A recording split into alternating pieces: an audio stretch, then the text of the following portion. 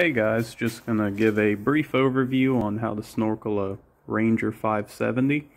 This is a full size. It should also work on the mid size. I believe set 2017 and up, the round bar they call it.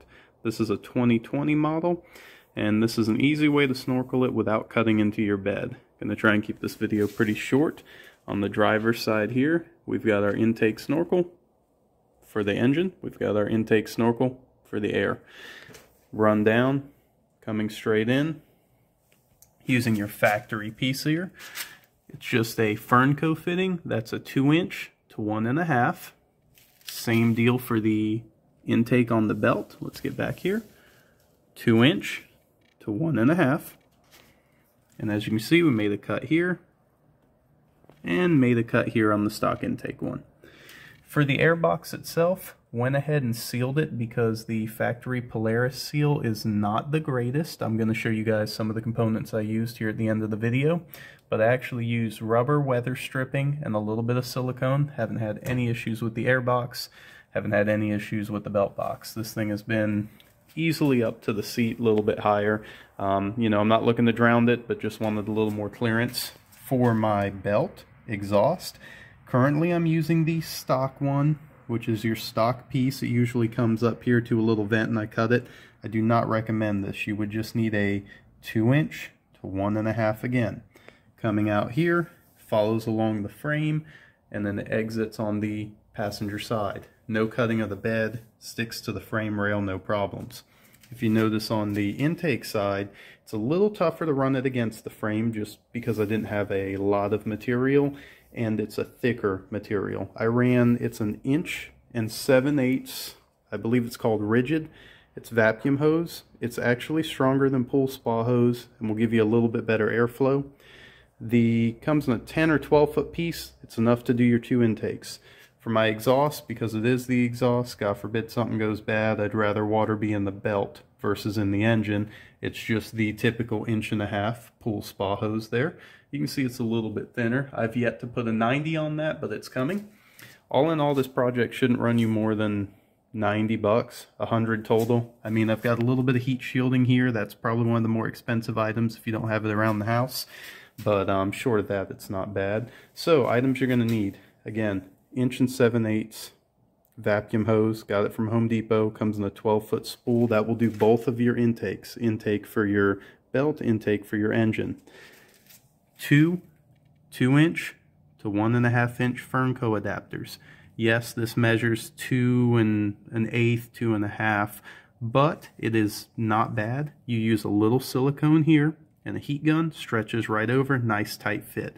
Same deal here. I will show you what I'm talking about. This side would go a little bit of silicone here. After you heat it, slide into your air box. A little bit of silicone on here, obviously. Put it in, clamp it down, another bead of silicone wrapping around the edge. Obviously this connector is much bigger, just using it for an example. For the air box, this is the rubber seal I used, just like a garage door seal. I believe it's 17/32. Sticky side going inside towards your air filter. And then if you notice, I did go ahead and wrap the intake side in duct tape and the exhaust, just because this is going to be exposed to mud, water, everything right here. This keeps it, you know, just an extra layer of protection for your hoses. I mean, this is your intake to your motor. Spend a little bit more. These are just little 2" of course, elbows. These fittings all came minus the elbows with your vacuum kit. That kit's about 30 bucks. It's a little pricey, but I mean, this hose, obviously you guys aren't here in person, very tough, kind of tough to cut. I definitely think it's worth the money for the intake side. The exhaust, I went with the typical pool spa hose. You can see it's much thinner material, easy to cut. And again, your connectors, 2" to 1.5 Fernco. 2" 1.5 Fernco. And what I should be using here, they just ran out at my store. Again, 2" to 1.5 Fernco. All wrapped in a little bit of duct tape. Right here you want a little bit of heat shielding just to play it safe. Again, on your air box, go ahead and use that. You can use a Polaris seal if you want, but I went ahead and used that rubber seal, kept everything nice and safe. And I use a little bit of silicone on top of the seal here. That will allow the airbox to slide on top of it easier because this is a tough rubber.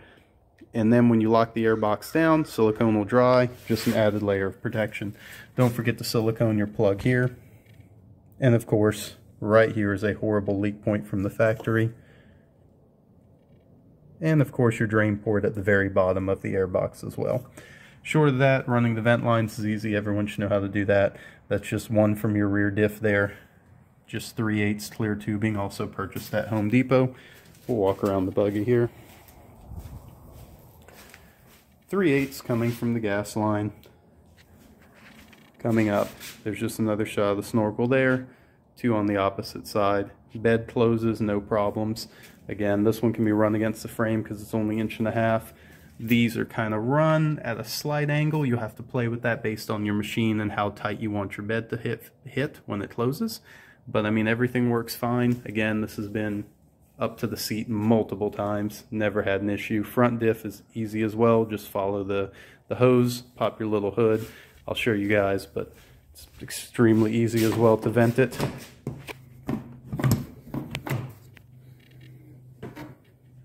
There it is. That one I didn't even use a clear line because I had enough from the factory. Coming straight up there. I don't plan on going any taller, so not a problem. Any questions, go ahead and comment. And hopefully all in all, this project will get you going in a weekend and you can be rolling for under $100.